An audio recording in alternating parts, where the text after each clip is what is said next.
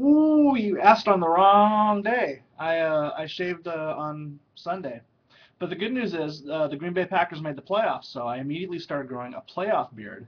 And now, 3 days later, you can see I don't have much of anything. But if the Packers keep winning, wait a couple weeks and ask me later, and then maybe I'll have a beard and I can tell you what's with it.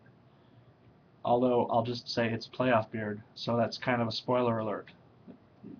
Uh, you know, it'll be longer at least.